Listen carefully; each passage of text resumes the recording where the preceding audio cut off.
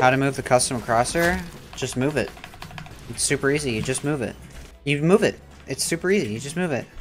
No, if you open your paint.net and you like you take a screenshot by hitting your print screen button on your keyboard, which is the PS on my keyboard right here. If you do that, if you have more than one monitor, okay, so what you do is once you hit the print screen button, you have to make sure you're deployed and stuff, but you'll see your crosshair right there in the middle.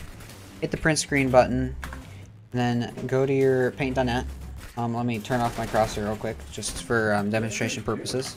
But if you do Control V, and you hit this expand canvas button, or whatever, it'll pop up this, which obviously I have two monitors, so it's going to pop up like this.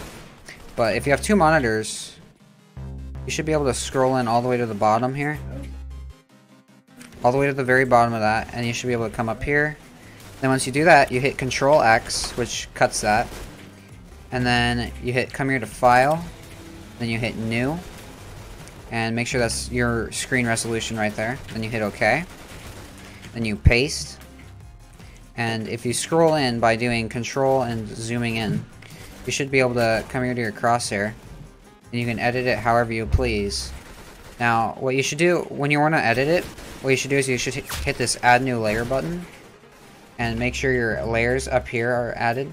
Then you can customize it. So like if I wanted this to be red instead, I can just grab the pencil and paint it like this. And if you hit Control Z, it'll undo. Yeah. And then once you do that, you come here, you select this layer, the arsenal layer, and you delete that.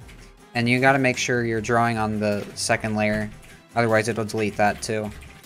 But yeah, once that's done, you should be able to hit Control S here, and then if you come here to your overlay, where your crosshair overlay file is, wherever it is, and you just select on the overlay.png, and then you hit save, and you should be good.